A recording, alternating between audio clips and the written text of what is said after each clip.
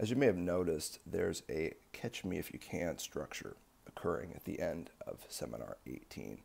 Let's see if we can track it down here in this final lecture in our series. First, I want to start by reviewing what we know so far in Lacan's proto-thinking around men and women. Let's start first with men. All masculinized subjects, except one, are defined by the phallic function. That's what we get from Lacan's two prototypical formulas.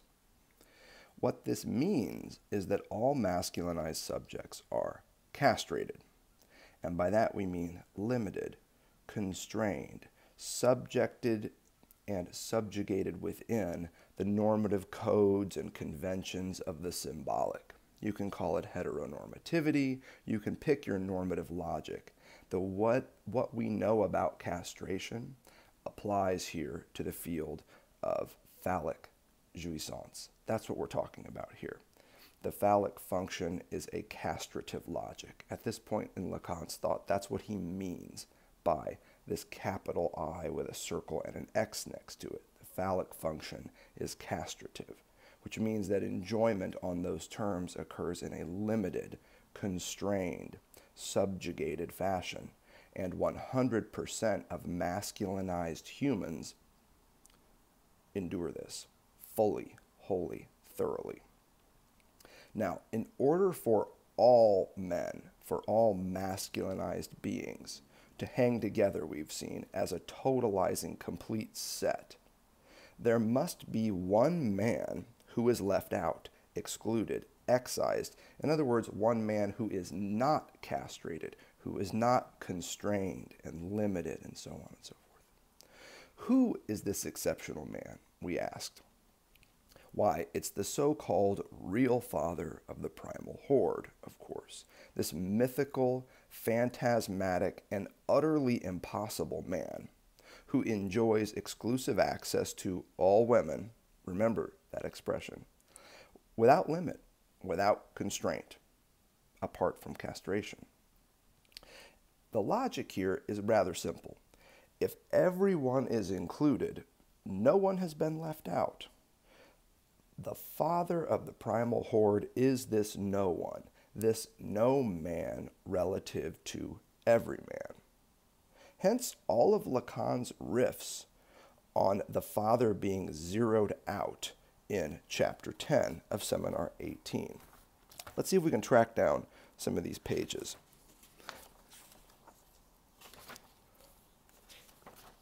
You'll note this also occurs in a sequence of conversations Lacan's having here around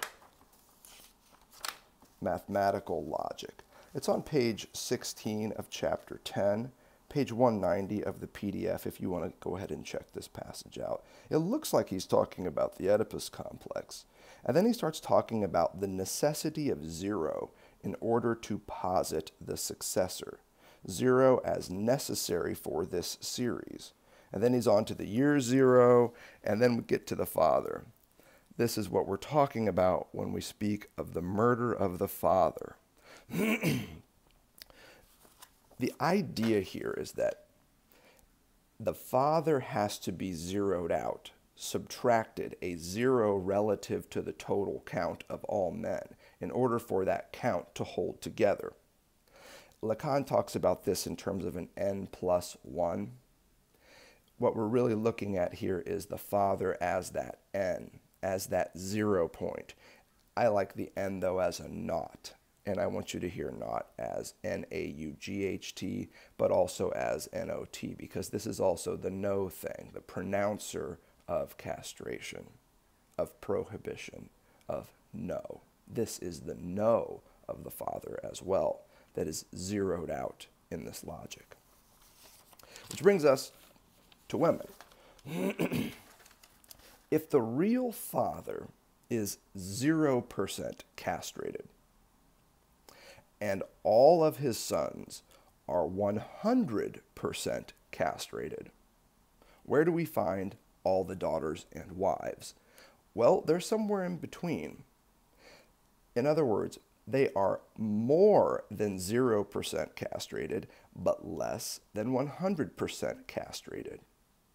The field of femininity that Lacan is mathematically suggesting here is one in which women are between 1 and 99% subject to the phallic function. And the way we've read that in terms of Lacan's formulas is to say that all feminized subjects are at least partially defined by the phallic function. In other words, greater than 0% defined by the phallic function.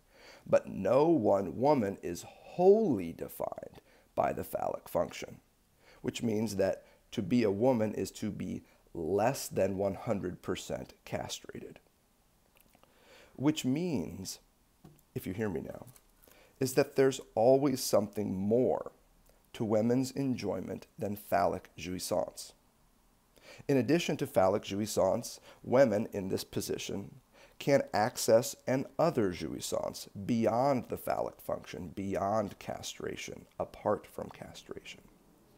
So what this amounts to, in sum, from our last lecture, is that for men there's always someone beyond their experience of limited, castrated enjoyment.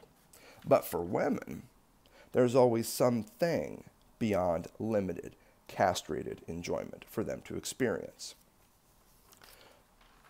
The logical issue here, of course, is one of universalizability. And I want you to really hear the etymology here once again. We've been talking about this off and on since Seminar 14. To universalize something is to turn something into one, to turn some things into one thing. Universalization is oneification. Unus, one, and verse meaning to turn. To universalize is to take a collection of entities and turn them into one, to oneify them. And that's really what is happening here. That's the stake that gets Lacan thinking through men and women here. And you'll even recall when he first starts arriving at the woman, he's doing so atop and in the mix with all the women. And all the women is precisely what we hear articulated in the myth of the father of the primal horde. This isn't just about a zeroed out daddy. It's about a totalized mommy. Let's be clear. If the logical issue here is one of universalizability, it's also about the dissymmetrical proportion that we see between men and women around this topic. It's the question, in other words, of that bull's head, that upside down capital A. And the reason why I say that this is central is that this upside down capital A has been with us from the very start of Seminar 18. It's right there in the very opening chapters of this seminar, not as this symbolic, logical symbol of universalizability that Lacan uses it when he turns it upside down, but he says as a bull's head, like any other character written in the margins of this wild seminar about writing. Here's the riff. Men are universalizable, and their universalization, like each and every universalization, necessitates an exception. This, what we have in front of us in the field of masculine enjoyment, is a logic of the all. And that's what we've been talking about. That's the relationship between all men and the necessarily subtracted, zeroed out figure of the father. The no man who guarantees the total count that is all men. With women, though, according to Lacan, we do not see a logic of universalizability. And thus, the collectivization of women does not necessitate an exception, because we're not pronouncing a universalization of them, which is exactly why in the parallel formula for women, we see the upside down A with an X next to it, but with a line over the top, that horizontal bar, which is one of negation. Here, the logic is not one of the all, but instead the logic of a not all. That's what that part of the formula indicates. Hence, this upside down capital A with a horizontal bar above it. That's how you would read this in symbolic logic.